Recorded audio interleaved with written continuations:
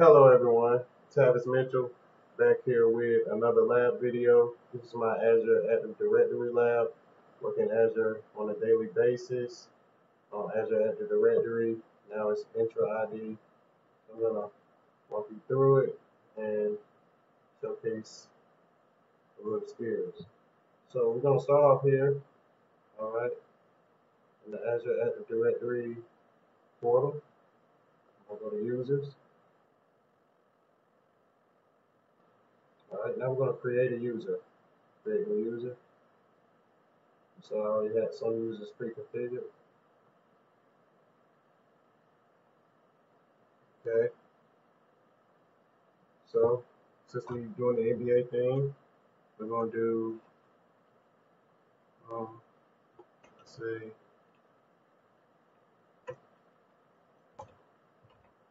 D Jordan for the Anthony Jordan. Okay. All the general test we're going to make our own. This is where you can propagate the fields depending on what you want the name to be. If they're part of an organization, you put their job title, company name, department. Okay. I'm going to leave this blank right now. Assignments, this week assign an administrative unit, you can add the groups, and we're going to add this user to a group.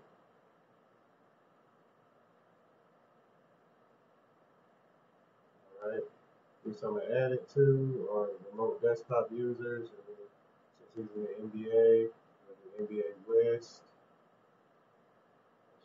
which I have pre-configured. Next, review and create, create. Alright, we go right here and refresh. You see the Anthony Jordan is now in the tenant. Okay, so that's how you create a user. So let's go back out to the home.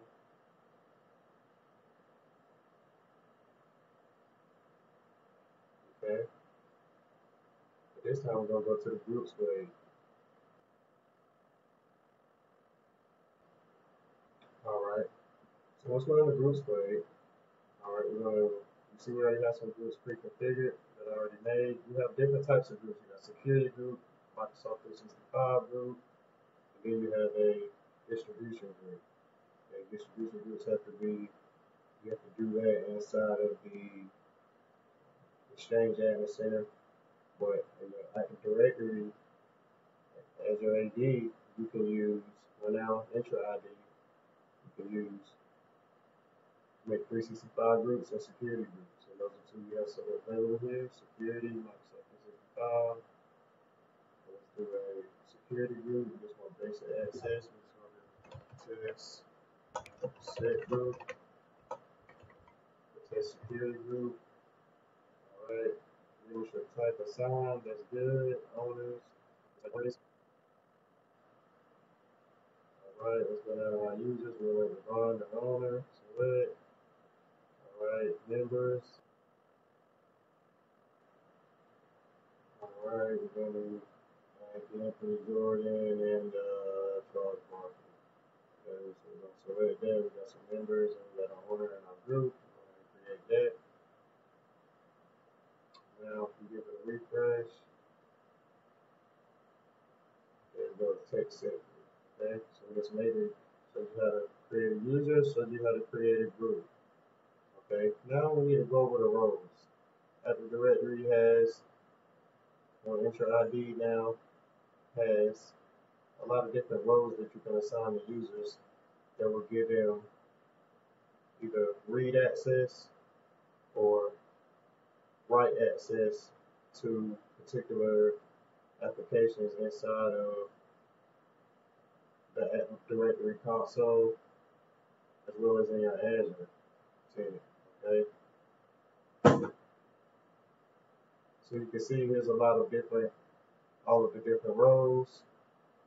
It gives you the name of the role as well as a brief description of what the role does. Okay, so Cloud Application Administrator can create and manage all aspects of apps, registration and enterprise apps, accept app policy.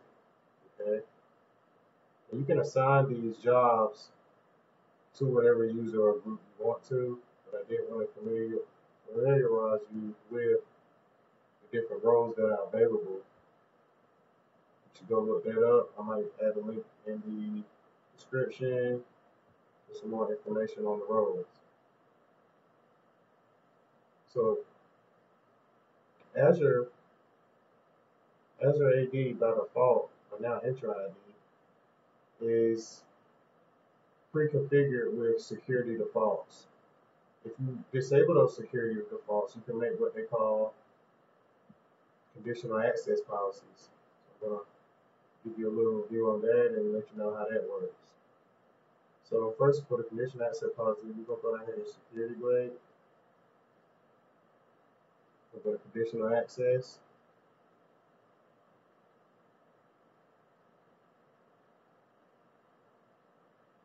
All right. We have no policies already configured right now, so we're going to make a new one. I've already disabled the security defaults on my tenant, but remember, if you're going to be creating conditional access policies, you have to disable security defaults. Okay? If you want a little video more in depth on that, leave a comment. I can go a little bit more in depth with conditional access policies. So this is how you do it. You're just going to name it test policy. Okay, you can assign it to users, assign it to groups. All users, target reset, target resource, we're going to be targeting. Alright, cloud apps, all cloud apps. Alright, you can include or exclude what type of application you want to, what type of target resource you want to target. The conditions, so you got a user race. Alright, the conditions that you are going to assign to the conditional access policy. Configure user risk that is needed for policies to be enforced. High, medium, or low. Okay. So a user risk, everyone, that means that your information may have been compromised. That means that your information may have been found on the dark web. Somebody may have your information in your username. A sign-in risk means that somebody tried to log into your account. Okay. Somebody has actively tried to log in your account and they may not believe that it's you. Okay, you can go down here to grant. All right, you can decide with this conditional access policy, if you want to block or grant access to whatever you're giving them access to. Require MFA, require authentication string. Okay, we're going to require MFA.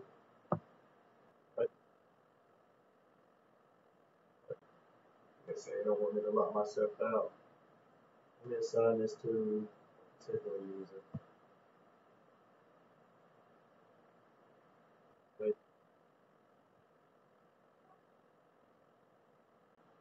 I'm going to assign it to Chris Paul. I'm going to assign it to Dwayne Wade. We're going to select that, create.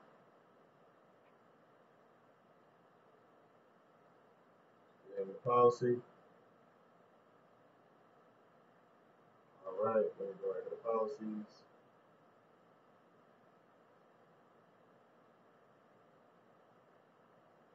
You can see there's my test policy right there. Conditional access policy. Okay. All right, next, what I'm going to walk you through is, so there are three types of ways that you can connect the devices to your Azure Active Directory. So you have Azure AD Join, you have Azure AD Registered Device, and then you have an Azure AD Hybrid Device. Okay, we're going to go ahead and hit the Devices blade. Once we get to the device blade, we'll go ahead to All Devices. You see how I already have two devices already in my Azure under my Devices blade. One of them is Microsoft Entra Join, which means that you log in directly to Azure from the desktop, from the computer or whatever Windows device that you're using, and it's synced into your Azure Active Directory. All right. Microsoft Entra Registered Device. Okay, that means that you don't have all the permissions with it, but it's still being picked up inside of your Azure devices tenant. Okay, so we're going to click on this one.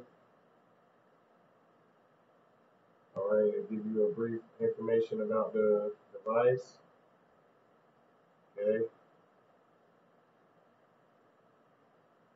And the last type of device that you can have is a hybrid Azure AD device. So that means that that device is a part of a on-prem server as well as a Azure, or as well as on. It's a member of on-prem and a member of the actual Azure tenant. Okay, so it's both. It's hybrid going. So we got one Entra going and we got one Entra registered device. Just want to walk y'all through that. If you want to know more about it, all right. So this one is enrolled in Intune. If you want me to do a lab on Intune, then leave a comment down below, and I can get real into depth with Intune and show you a lot of neat things that you can do in Intune. Okay. I just wanted to show you these devices ways and the different type of ways that devices can be connected to Azure, to Entra ID. All right. We're going to go back out to home. So now I'm going to show y'all how MFA works. Okay. I have a Windows 10 computer that I already have joined to the Azure tenant. Log into a user here.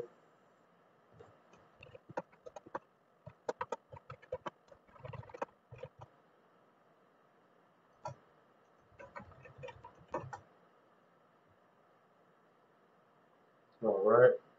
So we're going to get Dwayne Wade logged into this computer right here. We're going to set up MFA.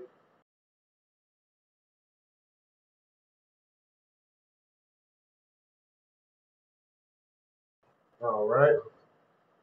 So once we get here, all right, set this up. MFA rolling. All right, Dwayne Wade.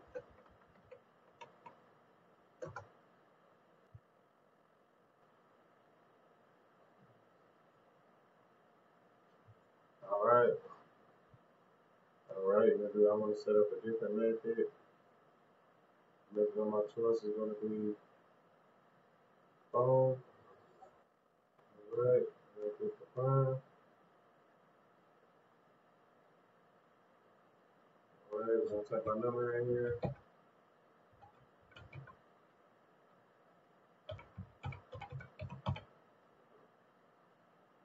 All right. Go ahead and text the code.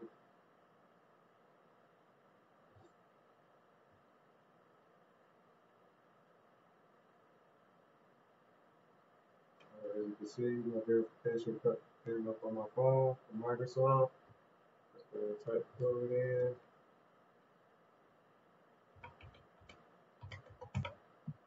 Okay, it's different. A lot of different methods of MFA, everyone. You can use authenticated app, you can use phone call, you can use phone text, you can use email.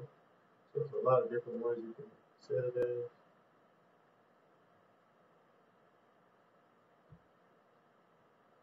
Let that MFA sync, and then we should be let in. SMS verify, your phone is registered success. Alright, good. Dwayne Wade is registered. He's logged in. I set it up to change the password, so let's go ahead and change Dwayne Wade's password.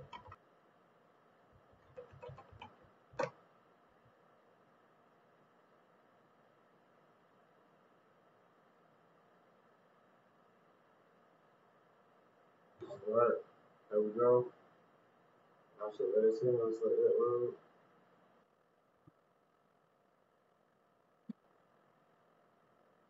Alright, so once we're in, we're going to go ahead and set up a pin on it.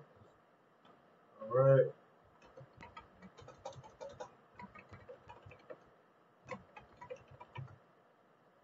Alright, get the pin set up. Alright, all set. Look at methods. You want me to do a lab on all of the MFAs? available with Azure and going in depth in that, leave a comment down below and get that done. So here I am, my man. Here's an application that I push down to the computer that's in the Intune when I was doing the test. Okay. Alright, they have the 365 suite. Alright, everything came in good. Now, what I'm going to do is I'm going to invite a guest user.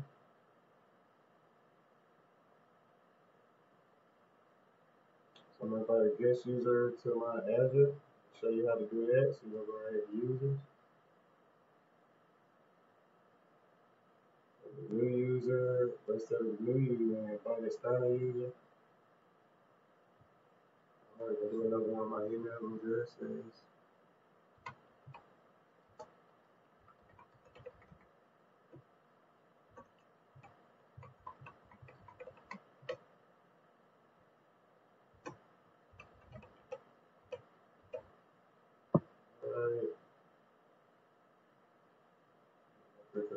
it's just like a regular user, guys. It's just a guest user.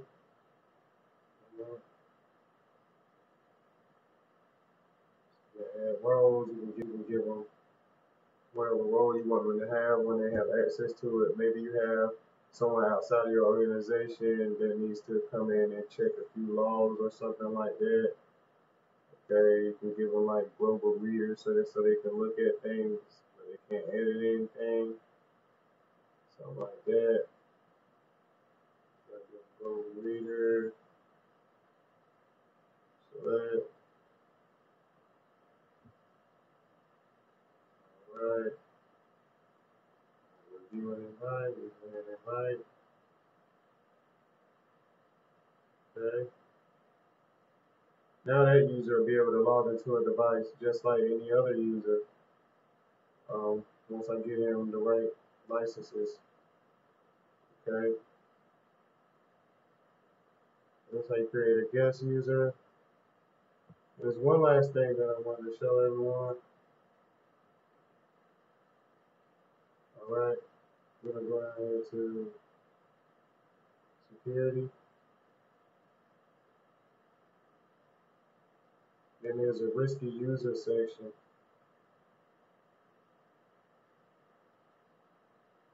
Alright, this shows if anybody, they feel like that your account may have been compromised or something fishy going on with your account, it will show up in this section. Okay.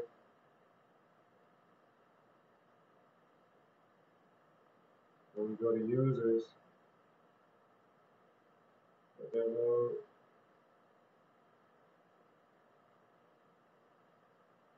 So that's what I want to show you. So let's just go to Dwayne Wade because we just logged in as him. We'll go to his sign-in logs.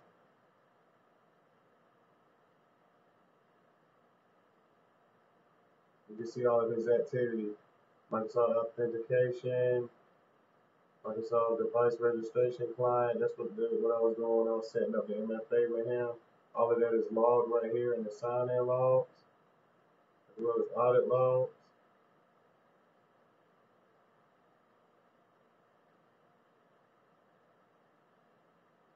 Which tracked all of Dwayne Wade's activity. Okay. So it really goes into depth and this gives you information about what type of Windows Hello for Business, that's what I just set up. What type of activity is going on with the user, what the user has going on, when the user signed in, etc. So that's going to wrap up this lab, guys. We'll learn more about Azure, more about Entra ID. Comment down below, like, comment, subscribe. A lot more labs coming out soon, and have a good day.